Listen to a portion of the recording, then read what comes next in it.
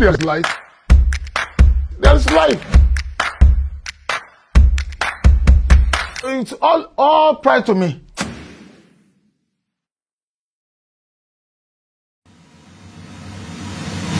It's about changing lives, it's about building people, and it's about building communities, because people are very important when you talk about resilience. You have the largest country like Nigeria in sub-Saharan Africa in terms of population, and you have almost 50 to 55% of that population being without electricity.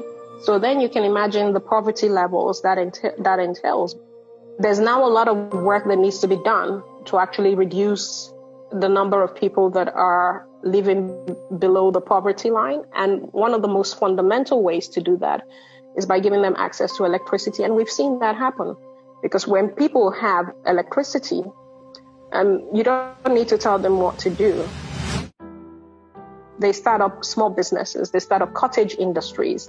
A confectionery has gone from having just one bakery to now 3 bakeries by transitioning to using clean energy. A lot of what we do is local community engagement.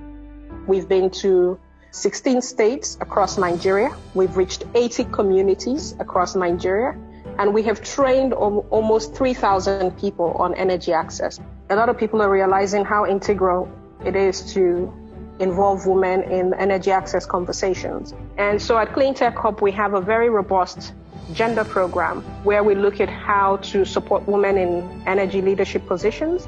Collaborating on research and collaborating on projects has been one of our strongest ways of working with RMI. They came into the country and did this work around designing and producing a mini-grid investment brief that has become the seminal document for anyone who's coming into the country and wants to understand what the opportunities are. At some point, we're going to begin to reach grid parity. So it is the right time for people who want to come into this sector, who are looking at this as viable options for their energy access, to begin to do that.